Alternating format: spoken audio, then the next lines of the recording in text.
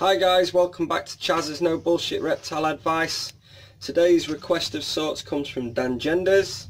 I've only got a small collection and it's happily remained static for a few years now. For quite a period, a few years ago, I used to enjoy participating in forums, engaging with the broader community. After a while I got tired with the grief that went on and just withdrew to enjoying the snakes I keep. Touching on these historical and current shifts in the hobby was nice to hear. I believe that was in reference to me talking about the genetics explosion with royals and corns and such like. And whilst I don't have a specific question or area to suggest, I'm certainly interested in your thoughts on things relating to the culture of the hobby, past, present and future. I hope this makes some sense. It does. It does. I got my first snake when I was 10. The year was 1990. I went down to my friend's and we were playing around in the back garden, and he said, "Do you want to see my pet snake?" And I thought, fuck off, taking the piss, aren't you? And he's like, no, I'll show you, I've got a real snake. Oh yeah, show me then. So took me upstairs, showed me the snake, Western Hognose. Thought it was awesome. It was ace. I got given the number of a guy, a snake breeder called Chris the Snake Man. How interesting. But then it turned out that he was away photographing reptiles in Madagascar, and he'd left an answer phone message, something to that he'd be back in a month's time, 6 weeks time. Any contact could go through someone called Linda. Well, I didn't know Linda and I didn't even know Chris, but I thought, well, I'm not hanging around. Turns out this Chris was Chris Mattison, who many of the UK keepers will have got a book in their collection by him. Probably one of the UK's most respected reptile authors, an all-round lovely man, really nice guy, who I meet later on in my hobby, and I did have some snakes from him eventually. But being 10 years old, being impetuous, being a boy, having the patience of a flea, I needed the results straight away. So I got on to my mum and dad, come on, you need to take me, I want to go and look at some snakes and see about having one as a pet. Can I?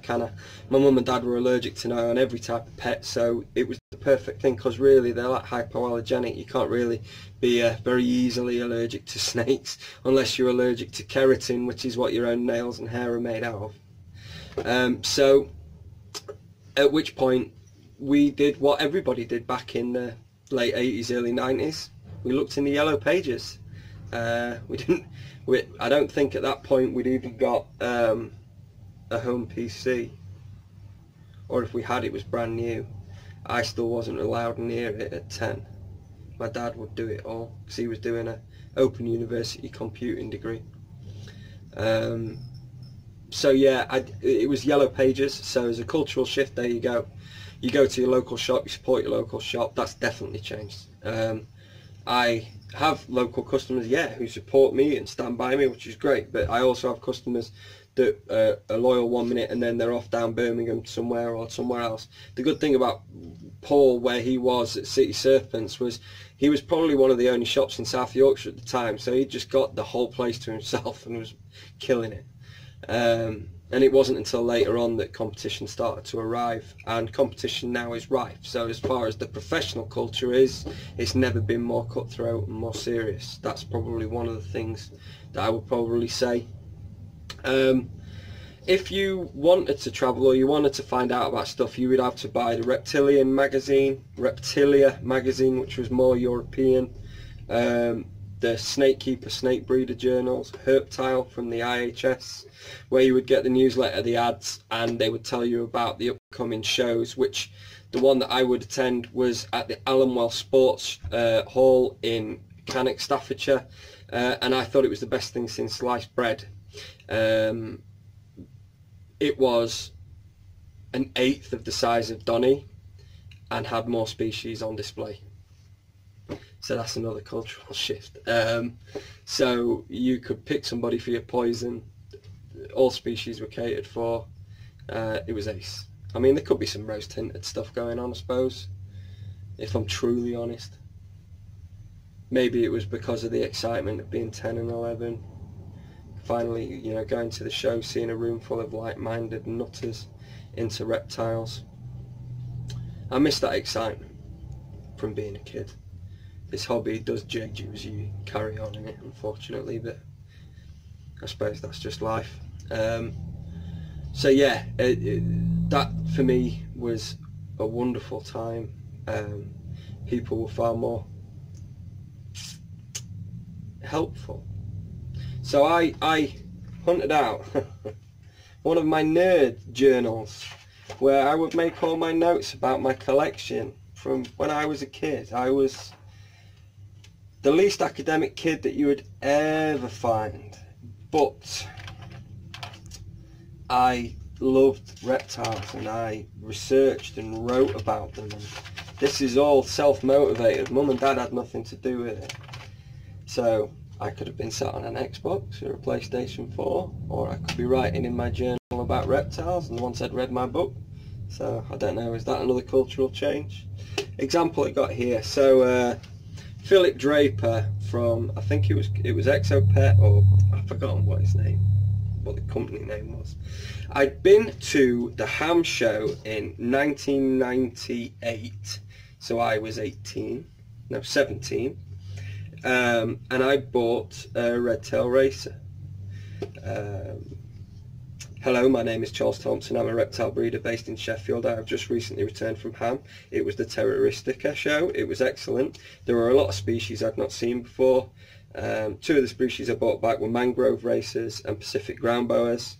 If you don't mind too much, I would like for you to send me all the tips you have on their care and maintenance, because Philip Draper provided on his website care sheep Solomon Island boas, which is Candoia carinata, and Goniosoma oxycephalum, which is the other species that I purchased.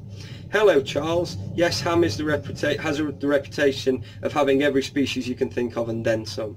You're not the first person to say this last show was not as cheap as previous shows. I'm going to the September show. I have to be honest, those articles were written by my very good friend of mine, Martin Eustace. If you have any specific questions, I'll ask him during our weekly chats on the phone. He isn't online. That says it all. He isn't online. And relay the answers back to you. I know of only one person in the UK that has successfully captive bred green racers. His name is Mark Watton, and he lives in Kent. They're imported, gravid, big time. Then the females are sold. Then the babies are sold as captive bred when it should be really captive hatched and have a high mortality rate. I'm not suggesting that yours are not CB, but I have my doubts. I do know from Martin's experience that they require a large temperature. Require a large temperature range with substantial nighttime drops. They're over 50% arboreal and require high humidity. So it continues. So Philip has gone out of his way for a 17-year-old kid he's never met to spend the time to email back. It was a different time. I'm not asking him to solve all of my problems. I am not going to email him back this way that you will do on a forum and give someone shit for trying to help you. I am not asking somebody who is uninitiated to help me and then have that uninitiated person decide that they're experienced enough to offer help by going to Wikipedia and regurgitating whatever it is that they've read. So yes, as far as the past culture goes, not everybody was online. It was a new thing. This email was a newfangled job. He'd got a very rudimentary website. I contacted him because of 2 written care sheets on there, asked him for any further tips, and he helped me out. So that was, yeah, 1998. So yeah, it's that for me is kind of case in point. So we'd look at the reptilian, we'd look at reptilia, we'd phone up people because they'd leave their telephone number. Hello, I'm ringing to inquire about dummerels, boas, ringing about jungle carpet pythons, and you'd sit on the phone for 15-20 minutes talking to them. As the internet began to gain pace, I sort of rode the crest of a wave. I'd become close friends with Paul. We'd been to Ham. We were doing some bits and pieces, breeding, dealing, and I used to advertise on Seaview Media, which was like a backup website to the Reptilian, who Chris Newman ran it back then, I think. And I used to advertise on there as Thompson Exotics. I would breed and sell, and so I was a young kid, and you know, I did pretty well back then. But it was a bit more Wild West. It wasn't as organised, and it wasn't, you know, the standards of care. There's certain things that I did back then that I'm not particularly proud of, whether that be husbandry or whatever. Benefit of hindsight, I suppose. But it was a different time, a different era. I can't apologise too profusely for it because I loved it. It was probably one of my most favourite times of keeping. People would help, would share. There was an abundance of stock. Loads of countries hadn't shut their borders, so there was all sorts coming in.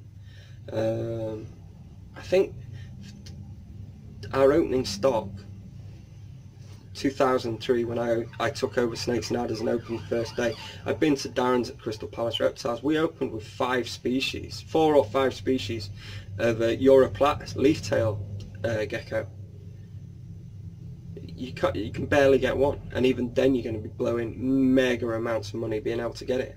I also had these newfangled things called crested geckos, and just basic buff skins at something like 195 quid each. So yeah, things have changed as far as culture goes, but that's more species specific stuff. As the internet developed and we went from Seaview Media, everyone dropped Seaview Media, then started going to livefoods.co.uk. There was some real nice guys on there, Pam B, Stuart Worth, I'm not Stuart Worth, a guy called Stuart on there. I'm trying to think of the others. God, there's loads and it's escaped me. Like Paul Rollison, Linda Rollison, all of these guys, this is where we all sort of cut our teeth and developed it, and they run Reptiles UK now on Facebook, 28,000 people. And yeah, a woman called Neris. There was a load of other people that were regular posters. We all tried to help one another, looked after people, sort of raised them up, and then this sort of nefarious side kicked in where the old schoolers were still there and were still knocking about and would post every now and again, blah, you know, and join in and offer their little pearls of wisdom. And the rise of Wikipedia douchebaggery happened and ran them out of town, and they were never to be seen again because, you know, such as like Martin Eustace, he's not online. Maybe he eventually gets online, he goes on, he puts one answer on there, somebody flames the shit out of him because they don't know who he is, and he leaves. So you lose all that wealth of information, all that wealth of knowledge. That is one of our biggest travesties, I suppose, as far as the forum revolution goes. We've empowered the people that didn't need to be empowered and belittled people with the knowledge, and that's a real shame. It's a leveler. And some people will see a leveling as a good thing, but there is nothing wrong with deference where it's applicable. I've said in the past, yeah, we're all equal in this hobby. We are. We all have an equal right to keep, but we're not equally experienced. So if I say to you, this is the way that you care for a newly imported emerald, having cared for in excess of 80 newly imported emeralds, unless you're an importer or another shop, shut the fuck up and listen. Don't argue with me.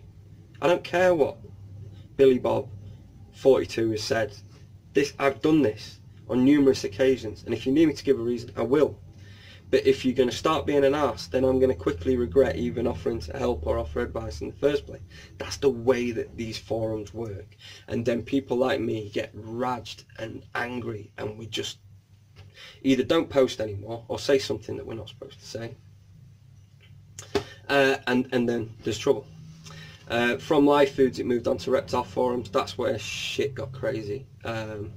Just so much crap, fighting, shit. And Facebook came along after that. Everybody dumped reptile forums like a hot potato.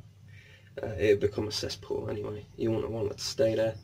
And no doubt the story's similar in America. And then Facebook has created opportunities and then problems. So you've got the opportunity to have a specialist group, which is great, and they share advice, chameleon enthusiast group, which I was invited to the other day, surrounded by like Peter Nakas and John Courtney Smith and others. And that's where even with 27 years experience, I shut the fuck up and listen. This is what I mean about deference. I don't get wading in there. Where I do this with my Yemens, and I wouldn't be caught dead doing that with my Panthers. Because I understand that these dudes literally wrote the books on them. So don't do it. The douchebaggery is not necessary. This group seems to have had a good douchebag filter, which is nice. But unfortunately, on a lot of Facebook groups, that filter has not been applied. And you run the gambit of personalities, people overly enthusiastic to help, and it's with a genuine passion that they want to help, but they are totally misguided in what they're telling you. Or the people that know their own mind, only know one way of keeping, will only consider their way of keeping, and that's it. Then there's the genuinely experienced who can't be asked, just like resign themselves to do whatever the fuck you want. I don't care. Which is how you find yourself on Facebook a lot of the time. The whole reason I do these no BS things is because I'm so fed up of it either being so cutesy and cool, let's look how cute this is and stroke its chin and blah blah blah, and turning everybody into simpletons and the hobby becoming an idiocracy, or know-it-alls and all the rest of it. So just being straight and saying, you know, this is my opinion, it is not gospel, this is my thoughts on a situation. So I can't, being honest with you, I can't say that my looking back at the culture in the early 90s isn't looking back through rose-tinted spectacles.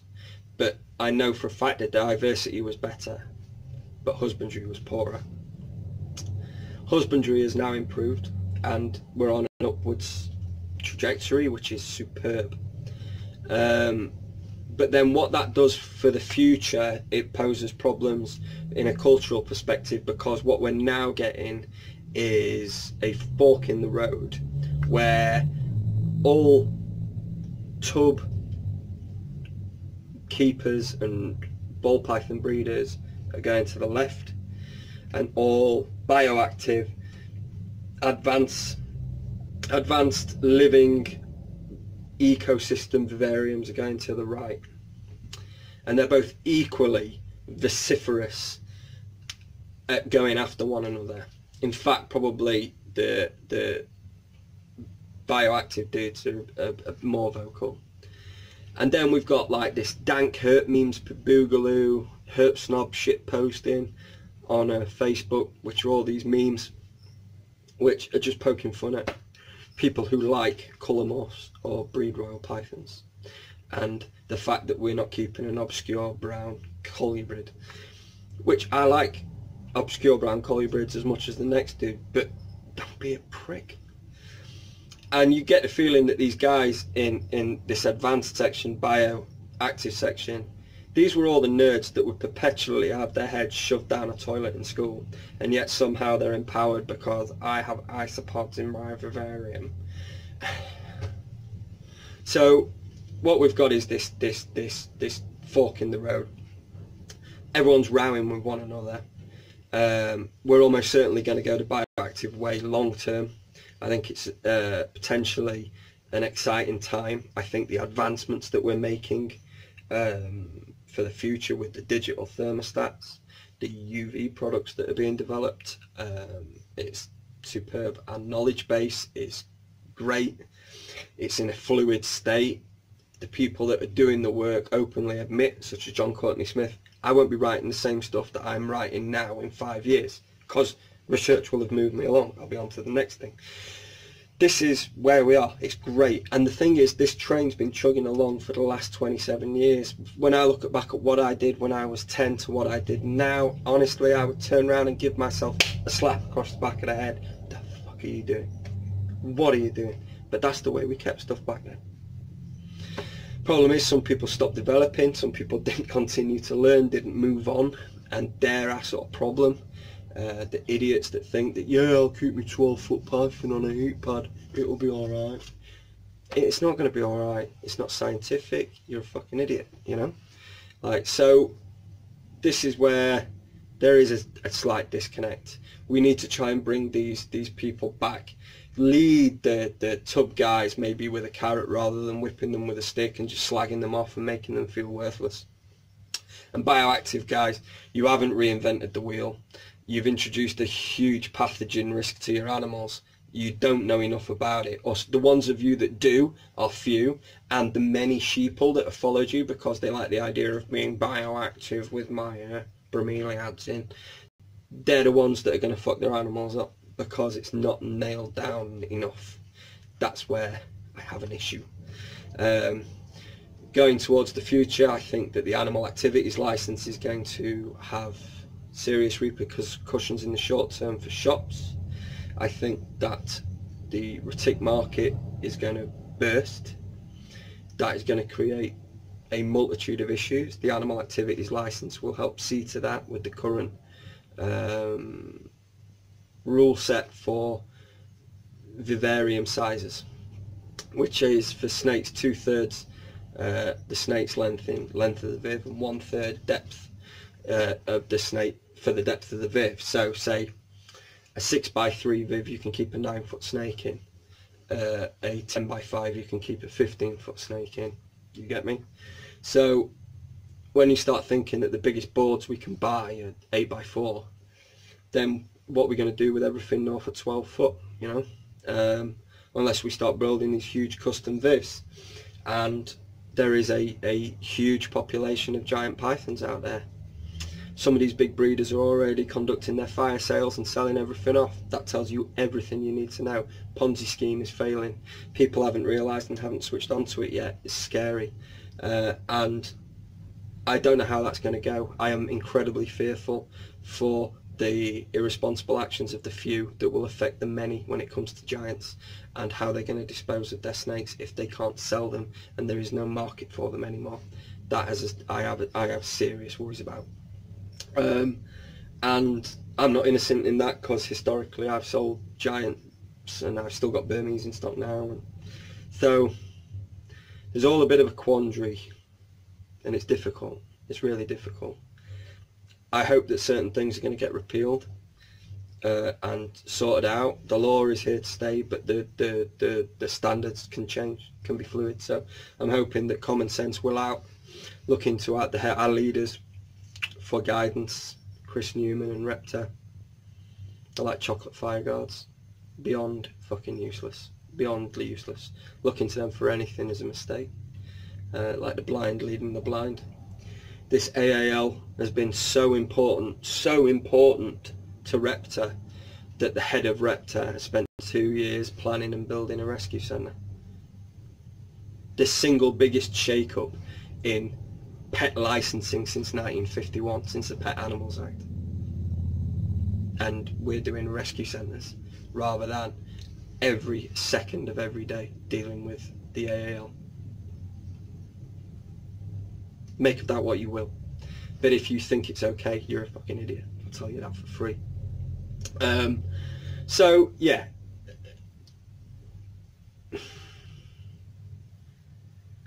I want to say the future's bright. I think there's a lot of question marks over it. I have concerns. I think from a husbandry perspective, from a knowledge perspective, breeding successes, UV lighting, thermostatic control, understanding of ecology of different species, it's never been better. Political landscape, the potential clusterfuck coming down the road with the giants, the animal activities license throwing everything up in the air. I think we're in for a rough ride for a few years. I think that everybody who's now cashing out of Burmese, retics, boas and ball pythons will cash into colubrids. What that will then do is that will price out average Joe for your Mexican blacks, for everything else. We've already seen pairs going at 600 quid a pair for Mexican black kings at Doncaster Reptile Show. Okay, they didn't sell, but it's a precedent, and a dangerous precedent, and one that won't get reversed. These guys are going to be cash rich because they've shifted all their gear. They're going to want to buy up. They can buy up volume. If they've had room for storing 20 decent sized retics, imagine the amount of colubrids that they can put in there. Therefore, there's going to be a serious gap in the market. Everything will get swallowed up and demand will be high, prices will skyrocket, I mean, yeah, it's a good time to be in colubrids if you've got the colubrids. If you're after them, you're going to get took round the corner, and then something else will have a genetics explosion, and then everybody will dump the colubrids and jump onto them. That's just what happens. It's cyclical, it's cynical, it's sad, but that is our hobby. Unfortunately, we've started chasing the dollars, and it's less about how interesting or rare something is, it's what it's worth. And that's the shame. If it wasn't about what it was worth, then we wouldn't have 400 different colour morphs of royal, 100 different colour morphs of retic. It's just the way of things. Money is the will of the world, it's what makes it spin. There are always going to be those people out there that concentrate on stuff, but for the past 4 years we've been screaming about diversity at Snakes and Adders. We've been trying to promote all the weird and wonderful stuff, and we hold it very dear. The whole purpose of us producing our own book for Facebook, which was like a flip guide on beginner snakes, is to highlight the depth of species that you can keep as a beginner, and that's kind of where we are. I don't know, I feel like I'm rambling now. It's one of them where I want to come back on a positive note, Dan, I really do.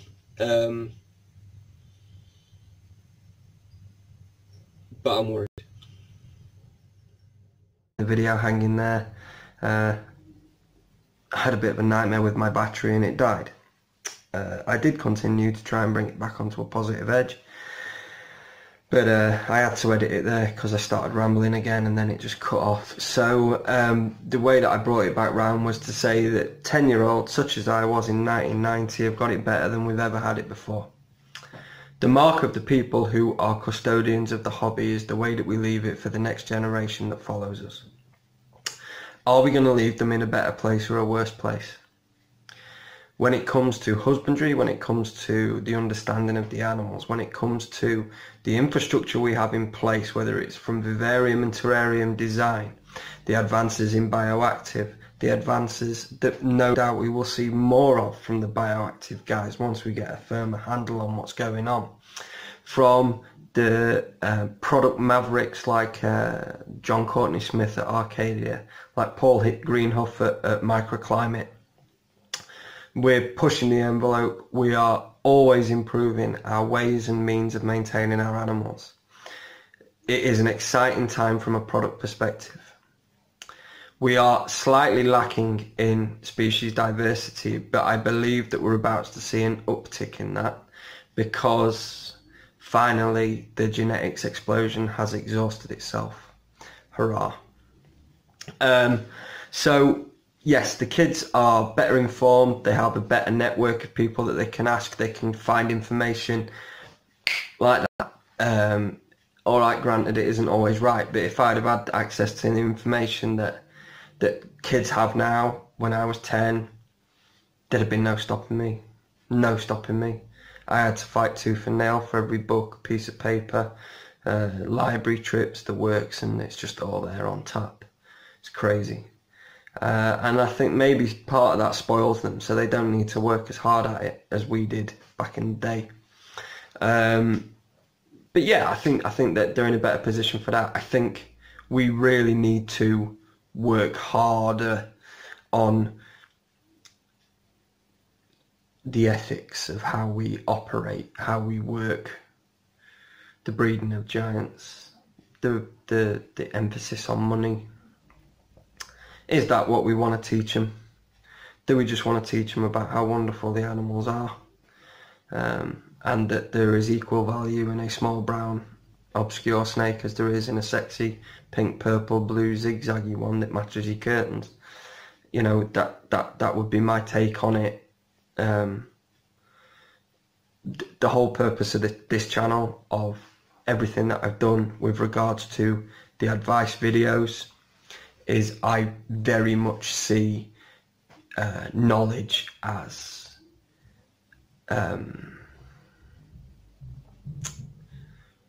something that I pass on free, that I have no right to retain, and I have not accrued my experience or knowledge to become greedy or miserly with it, to hide it away. I think I've got a responsibility to share it with people. I think everybody who is of experience should spend more time giving back to the hobby that's given them so much when it comes to our thoughts, our theories, and how we move this hobby forward. There are wolves in sheep's clothing all over this hobby, right to the very top. And there are elements of this hobby that are rotten to the very core. And I hope that when these kids have grown up, we finally rooted them from out of their little burrows and dens, exposed them for what they are, and they're gone, so that we can get on with making our hobby positive, self-condemning, self-congratulating, self-maintaining, self-managing, where we are the captains of the ship. We decide the standards and whether it's acceptable or not. What we do not carte blanche just accept everything we do, and any such obstructions to that are above and beyond. We need to make sure that bad keepers are held to account, and that the antis have no argument. You took the sting out of their tail. Yeah, we know we've got shit keepers, we're dealing with it. We're on, this is the process, we're going to work together. We don't just band round them because they're one of the lads and we ignore what they're doing. We're going to take them to task. That's what we need to do. So yeah, on a positive note, there's going to be better informed kids than ever before. There's going to be hopefully a far more transparent way this hobby works with regards to people finally retiring, leaving their posts and letting the new generation get on with it, who can communicate with the proletariat and make sure that information is disseminated in a timely fashion, and it isn't all behind closed doors, old boys clubs, because that serves nobody apart from themselves. So we'll keep these coming. I'm sorry, Debbie Downer again, I suppose, but it's hard. There's not a lot to recognise from when I started when I was 10. There's some real good stuff, but the bad stuff at the minute, or the stuff that potentially poses an issue, is huge. There's no escaping it. So we'll keep the videos coming. Thanks for watching, guys. We'll see you again soon. Cheers.